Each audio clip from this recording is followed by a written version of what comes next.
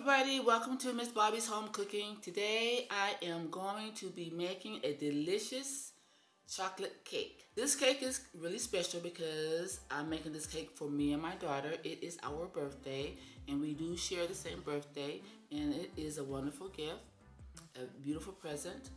And this also is special because I found this chocolate cake in Mr. Snoop Dogg's recipe book. Yes, he has a cookbook. How about that? I did tweak the recipe a little bit just to make it my own.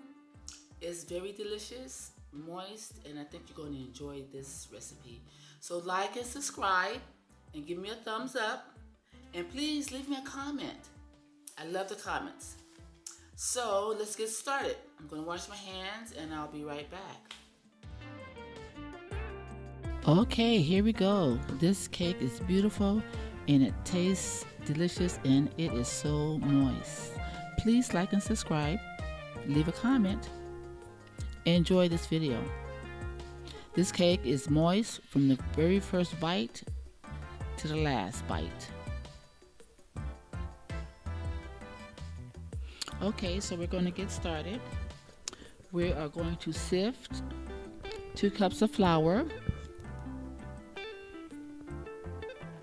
I have 2 teaspoons of baking powder and 1.5 teaspoons of baking soda and 1/2 teaspoon of salt that I'm going to sift all together with my flour.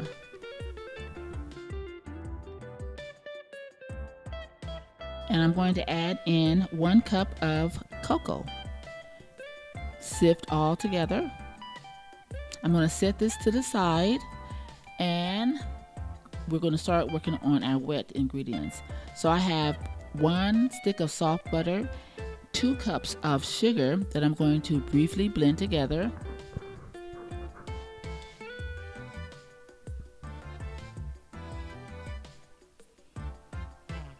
I'm going to have 3 room temperature eggs that I am adding in one at a time.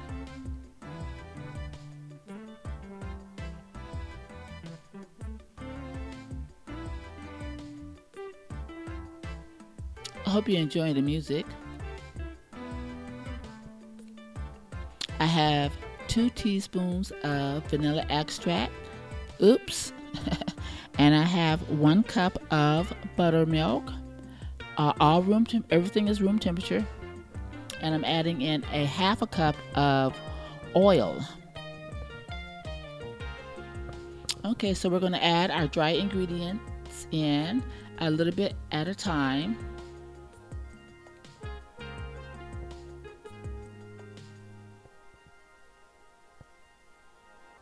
I'm going to scrape down the sides a little bit.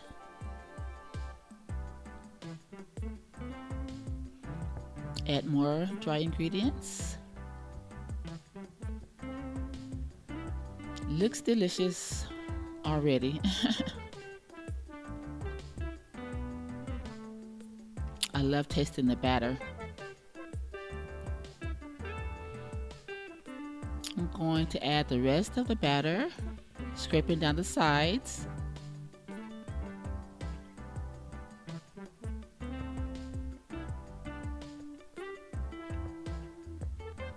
Very creamy.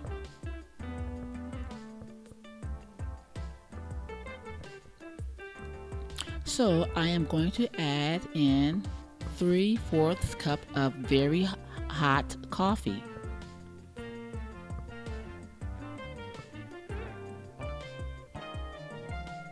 The coffee just really makes the chocolate pop. I don't know what to say, but it makes it really rich. I'm going to spray my pan, place in parchment paper, place parchment paper in with a little bit of cocoa powder. You don't want to miss this because the cake seems to always stick without this step. We're going to even out our cake batter. It doesn't have to be perfect. We're going to cook it at 350 for about 35 to 45 minutes depending on your oven.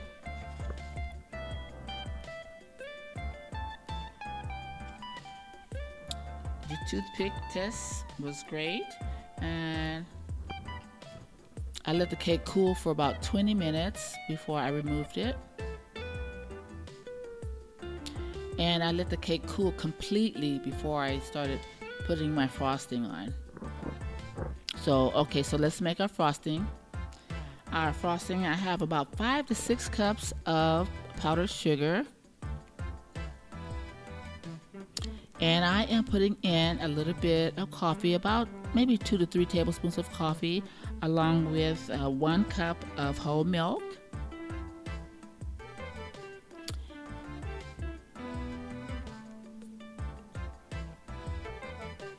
So I do put in my powdered sugar a little bit at a time, and then here we are putting in our about 3/4 cup of cocoa powder. And I did add 1 teaspoon of vanilla.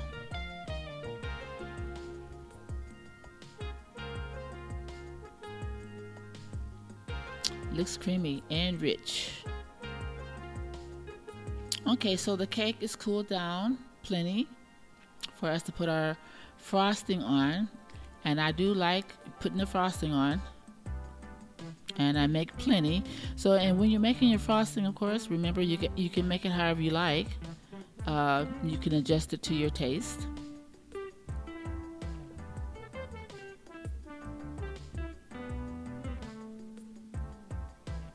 I really like the fact that Snoop Dogg has a very delicious cake recipe, and like I said earlier, I did change it to make my own, but it is delicious. Thank you, Mr. Snoop Dogg. Let's cut it and give it a try. So please like and subscribe. Looks delicious. Oh, and I tell you, this cake is very creamy, very moist and delicious. From the very first bite to the very last bite. Thank you for watching, and please like and subscribe. Enjoy.